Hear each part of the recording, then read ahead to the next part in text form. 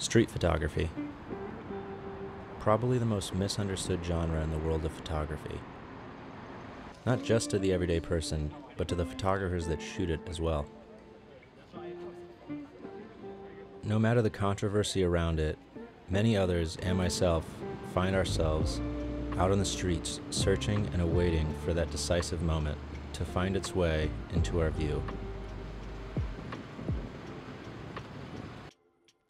It can be a little intimidating when first starting out, so I thought I'd make a video about what I would have found helpful when I first started.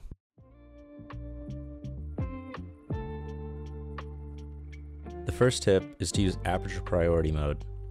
Being able to use manual mode is important, and it's an important skill to have as a photographer, but the thing that's more important than that is actually getting the shot.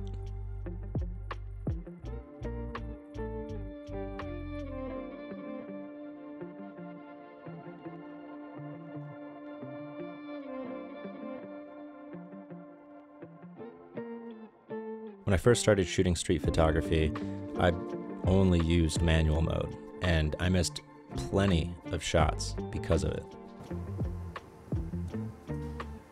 Aperture priority allows you to free up a lot of headspace, and in turn gives you the ability to focus on your surroundings more. The less you're fiddling with your camera, the better.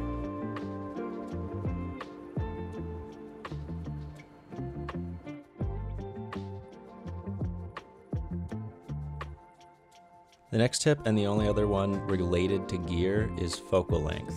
Ideally, you have a prime lens, you pick a focal length, and you stick to that focal length. If all you have are zoom lenses, pick one that has the focal length that you think you want to use, set it to that, and leave it at that. Just make it a rule not to change that focal length while you're out shooting, because the focal length you choose will impact your style. And the more that you switch between different focal lengths, the less consistent your style will look throughout your portfolio. I tend to be more interested in shooting photos of people, so I usually stick with a 35mm focal length. It allows me to get closer to my subject, also allows me to take wider shots from further away if I want to incorporate more of a scene. Whereas I think longer focal lengths are great, maybe if you're still not comfortable shooting that close up, or if you want to incorporate more layers into your image and do a little more abstract work. But you're just gonna have to pick one, get used to it, and figure out what works for you and what is in line, what works best with what is in line with what it is you want to shoot.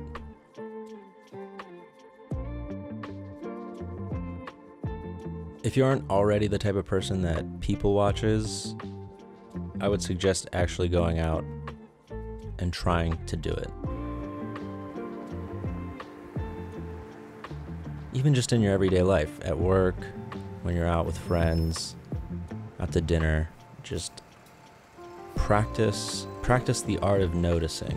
One of the biggest skills in street photography is just the skill of observing your surroundings and being able to react in a timely enough manner to capture the shot. I'd even suggest taking a notepad and just jotting down the things that you notice or the things that capture your attention the most.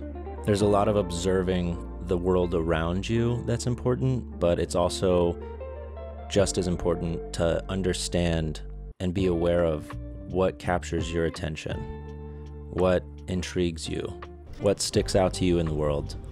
And I think that helps translate to when you actually do go out with a camera, how much more prepared you'll be for those small moments that you do witness.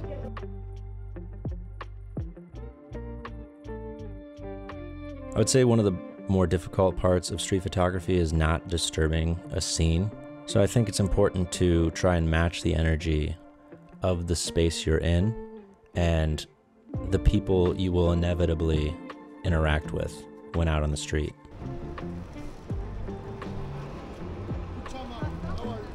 Doing so, I think, lessens the amount of negative interactions you'll have while out shooting.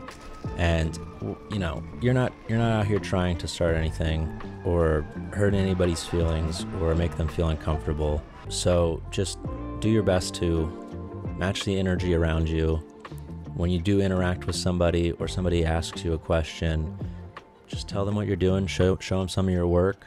If you have any of your work on like Instagram or anything, most of the time people are really understanding, and as long as you're decent and respectful, nothing bad is really going to happen.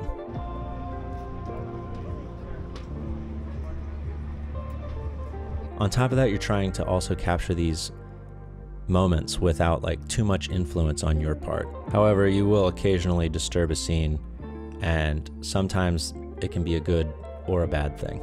This photo, for instance, would have just been a woman talking on the phone, but she was definitely ready for me. She threw her jacket up in front of her face as I went to go take the photo, and she ended up getting what she wanted, which was to not be noticed and captured in a photo. And I walked away with a much more interesting photo than it would have been. So as with anything, there's like exceptions to the rules, and sometimes, people will notice you. They'll look directly at the camera. And there are instances where that actually adds to the image. But again, for the most part, you want to try to be a fly on the wall.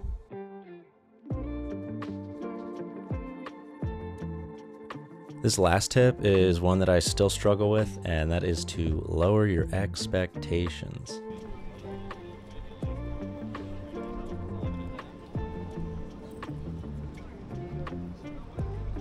Street photography is a game of skill and circumstance. Much like everyday life, you're in control of your actions and your reactions to the things around you, but you have practically no control over the things outside of you.